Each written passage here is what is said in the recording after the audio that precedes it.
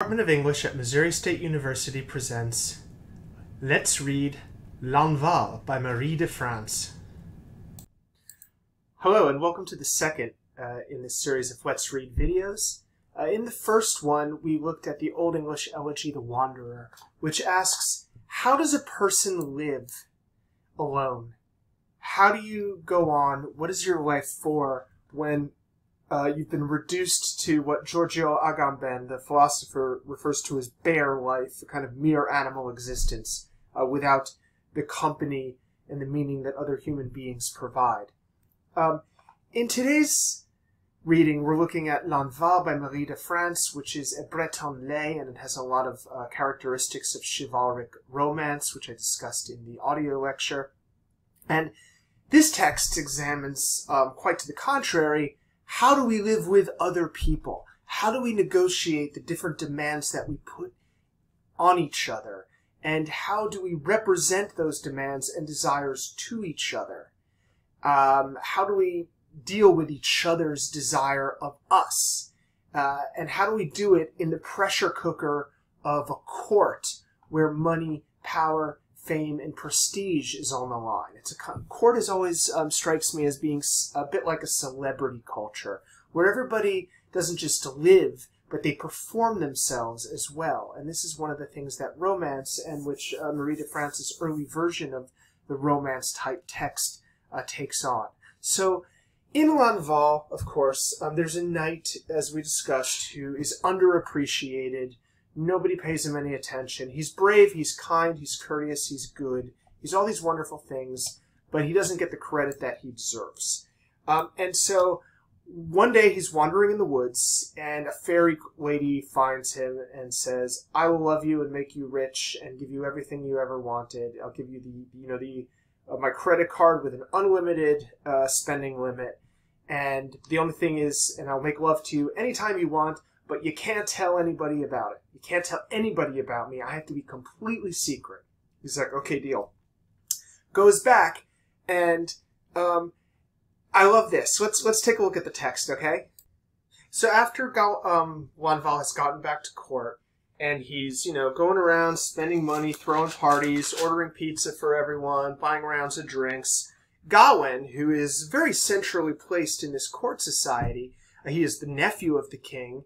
Gawain, who made himself so beloved by everyone, said, by God, my lords, we do wrong not to have brought along with us our companion Lanval, who is so generous and courteous, and whose father is a rich king." They turn back at once. They go back to his lodging and persuade Lanval to accompany them. The queen was leaning on a window ledge. She had 3 ladies along with her. She looked at the king's household. She looked at Lanval and considered him. Now, a few basic questions that I want to bring up here before we sort of unpack some of this. One is, when we approach a text, one of the ways that people commonly do so these days is ask, is this representation positive or is it negative? Or is this, are women represented positively in Lanval or are they negatively? And this is an important question, but I think it's also a pretty basic one. I want to take us to a level where we don't just ask, is it positive or negative? But when we talk about positive, negative versus negative, we're talking about poles on a scale.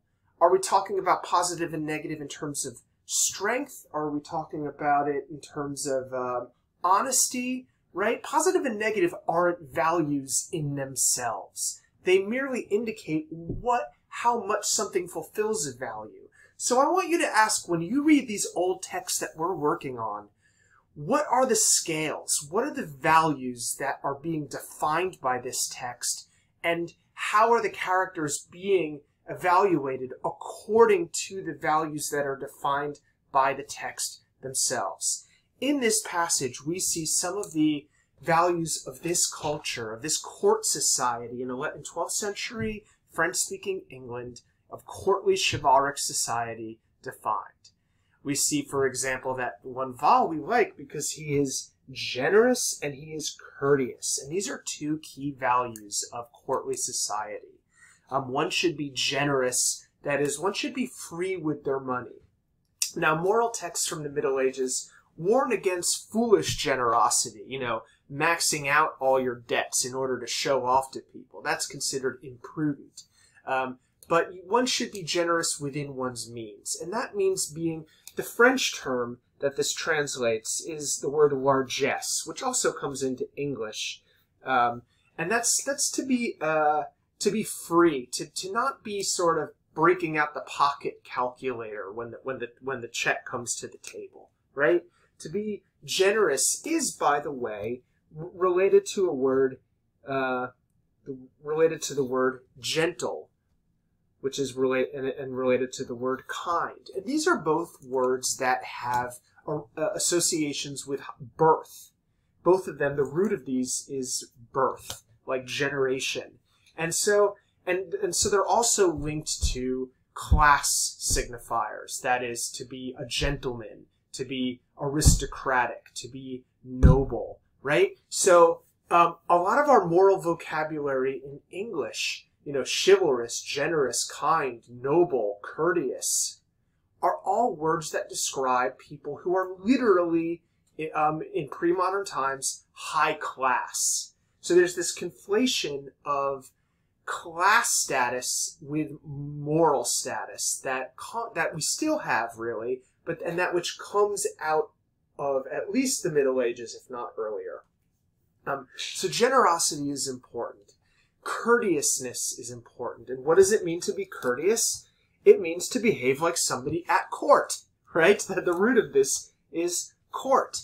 And so it's kind of a circular definition. This guy's very courtly because he's very courtly, right? And so to behave as a person at court is to know how to behave, to know how to treat people, to know how to behave towards people, the formulas of politeness.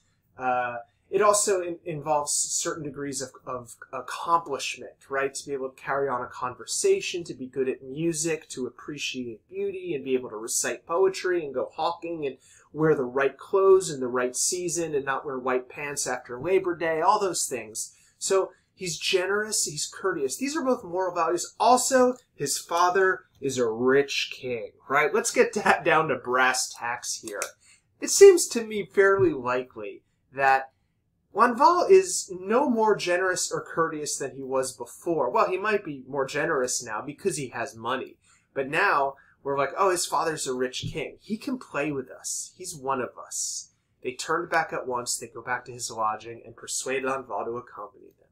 Now the queen, Guinevere, who is a bit of a troublemaker in Arthurian legends. Modern treatments of her are more balanced and sympathetic, but she basically causes a lot of trouble in most medieval versions of the Arthurian legend. Most famously by cheating on Arthur with Lancelot, and this causing a civil war in the court that ultimately destroys it. You could read those stories from Thomas Malory and say that the real problem was the people who had to make a big deal out of it, because Arthur seems like he knew and was just like, okay, whatever. But, I'm going on a tangent there. So let's bring it back to away from the 15th century and back to the 12th and talk about Lanval. The queen here in this text is definitely not a good person, right? We can say, is she positively or negatively represented? Well, she's negatively represented, and that's because we can say that she is a liar, that she is a cheat, that she is unjust. But she is also at the center of this court and at this social world. And one of the things that's interesting here is that she never notices Lanval before, but now that everybody's into him, she thinks he's pretty great, and she invites him to her chambers and tries to get him to sleep with her. Let's turn to that text. After she says to him, basically, I am willing to be your lover. You should be delighted with me. He says, lady, he says, let me be. I have no interest in loving you. For a long time I have served the king. I don't want to betray my faith to him. Never for you or for your love shall I wrong my lord. And now he frames his rejection as one of loyalty to the king. Because committing adultery with the queen would in fact be treason, right? Because, you know, sex can lead to reproduction, which can lead to an illegitimate heir, which would end the dynasty. And this would, and in fact, adultery was considered treason. This is how Henry VIII, some centuries later, justified executing a number of his wives. Now she hears this. The queen became furious. She was angry and spoke wrongly. I always think it's interesting when the narrator comments on what's going on. Storytellers will often stay kind of neutral, but sometimes they will come in and they will say, this is good, this is bad, I approve of this, I don't approve of this, this is proper, this is improper. And it always sort of, when I'm reading closely a narrative especially, I always look for those places where the narrator kind of shows their hand and says, this is what I think of what's going on. The queen became furious. She was angry and spoke wrongly. Lanval, she says. Now here's, I bet this is a surprise to you when you got here. It's quite clear to me you have no interest in that pleasure. People have often told me that you have no desire for women. You have shapely young men, and take your pleasure with them. Base coward, infamous wretch, my lord is greatly harmed by having allowed you near him. I believe he will lose God by it. Now, in contrast to his faith, she sees him as tainting his court, corrupting it by homosexual behavior. This was a particular interest of the 12th century. They wouldn't have used the term homosexuality, of course, which would have been invented in the 19th century as a clinical term. They would have used the term sodomy, which was a moral vice, which was a sin. And in the 12th century, there was a kind of a burgeoning obsession with sodomy. A bunch of newfound laws, for example, ones that mandated burning at the stake. So if he sleeps with her, he could be guilty of treason, which means being burnt at the stake. And if he gets accused, and if he doesn't, he gets accused of being a sodomite, which gets him burned at the stake. Even though it's a private act, it was considered to bring public harm and damage the whole community. For reasons that are explored in interesting ways by the classical scholar Martha Nussbaum in her book, The Politics of Disgust. In any case, sodomy accusations in France were so feared that men openly kept mistresses to ensure no charges were brought against them. Even religious figures, clergymen who were supposed to be celibate, kept mistresses because it was better to have a to be thought of as not a sodomite because you have a mistress than to be accused of sodomy. There was an entire 2,000 line Latin poem called The Complaint About Nature, featuring the allegorical figure of nature appearing as a person and complaining about the crimes against her, if you will. And so there was a lot in the air, culturally speaking, a lot of anxiety about sodomy. It speaks, I think, to tensions in masculinity in the period. If, as I discussed in my audio lecture, chivalric romance and courtly literature was designed to refine the behavior of men and warriors, where was the line between becoming more refined and sensitive versus becoming effeminate? If it was designed to promote close relationships between men, of loyalty and vassalage, what was the line between as Eve Sedgwick puts it in her classic queer theories book, Between Men, what is the line between what she calls homosociality and homosexuality, and what happens when women, as in this case, fail to provide a kind of token of reconciliation or agreement between men? Literature is a space that explores the ideological incoherences and inconsistencies of the culture that produces it. This is one of the reasons I think it is so interesting. It shows the places where we have multiple values that are coming into conflict with each other. It plays out those conflicts through narrative, through stories.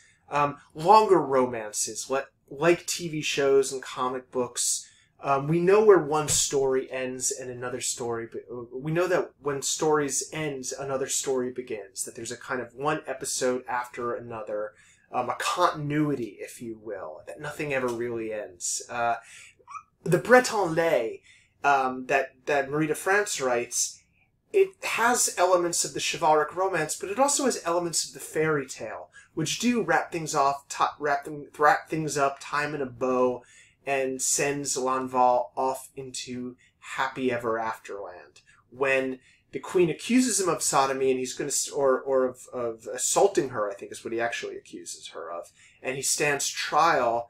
The fairy lady who had cut him off because he broke their agreement, she finally marches in with all these beautiful ladies, and he's like, "See, my Canadian girlfriend does exist." And she puts him on his horse and takes him away to fairyland, which is the resolution to how does he live in this courtly society is he doesn't. He gets taken away to another magical place.